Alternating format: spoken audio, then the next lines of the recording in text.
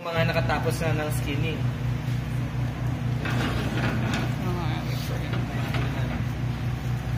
Ito sa'yo. Balik tayo ng chair. Ay, joke sir. Nakakaw ko sir.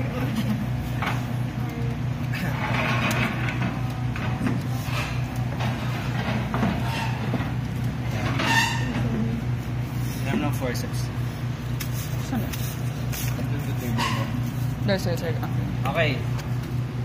So, what's the first step that we need to do? First is identify nyo dito sa likod kung asan yung Trapezius at saka yung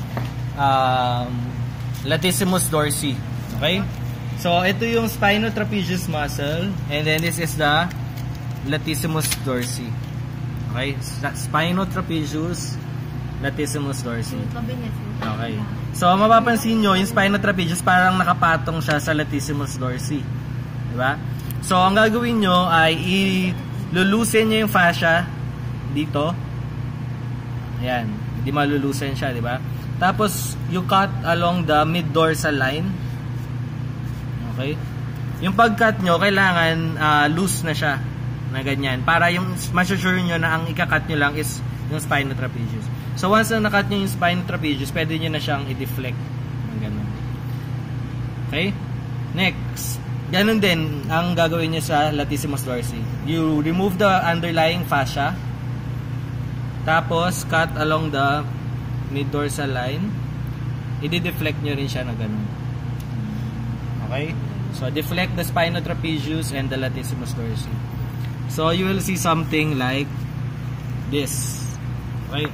Next is, meron kasi siyang nakabalot na aponeurosis. So, you have to cut the aponeurosis away. Yan. Okay, nakaka-follow pa. So, ang makikita nyo, may makikita kayong dyang dalawang muscle.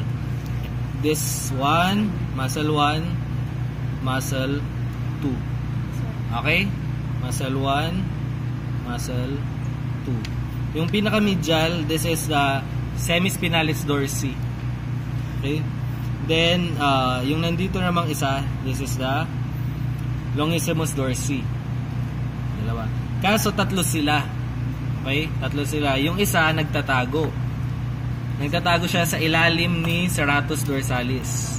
That's why you have to locate the serratus dorsalis first. Andito siya. Naka-attach kasi siya sa aponeurosis eh. So, pag ganito nyo, nakikita nyo yung series of triangular shaped muscles. Nakikita nyo?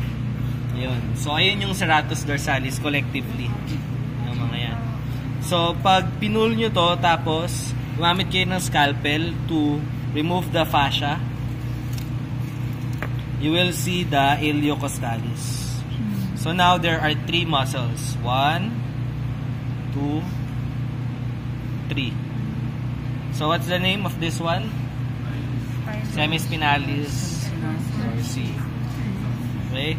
And this is the Latissimus dorsi. And this is the iliocostalis. Okay? Ito, yung muscle na to, serratus dorsalis. So, review about this one.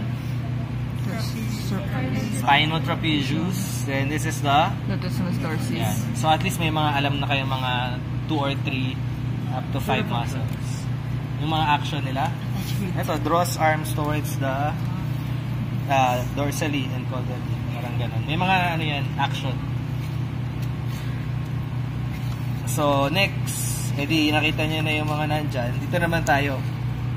Okay, alisin nyo rin yung aponeurosis na nandito sa dorsolumbar region. So, pag naalis nyo, okay, na-remove na nila, may makikita kayong white na shiny portion dito. Ayan. Okay? So, this is the lumbodorsal fascia. You also have to deflect the lumbodorsal fascia. Ngayon, pag dinideflect nyo siya, so may gagawa kayo ng opening dito, tapos ipapasok nyo muna yung scalpel nyo. Then, gaganon-ganon nyo. Okay? Bakit? Kapag tinanggal nyo kagad ng ganon, mapupunit yung muscle. Kasi may ano siya eh, naka-attach pa siya by a fascia dun sa lumbodorsal fascia. So, pag nalusin nyo na yung muscle from the lumbodorsal fascia, at saka nyo ngayon i-peel off yung lumbodorsal fascia. Okay? You will see two muscles. Okay? Nakikita niyo ba? This is muscle 1, and this is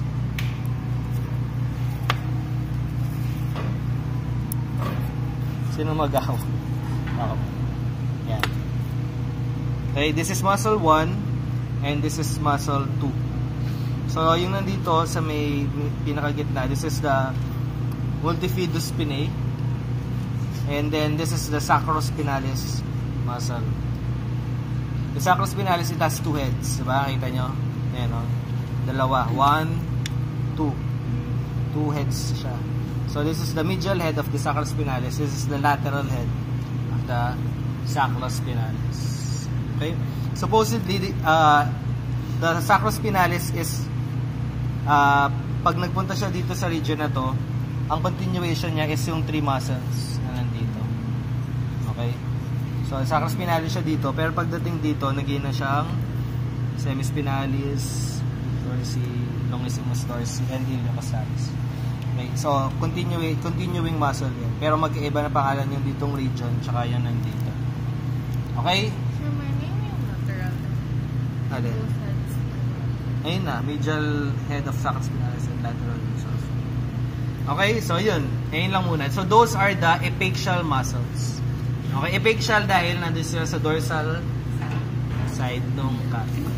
Okay, ayun yung supposedly sana kung may time tayo, dapat ginawa nyo rin tong pag-expose ng mga muscles na to.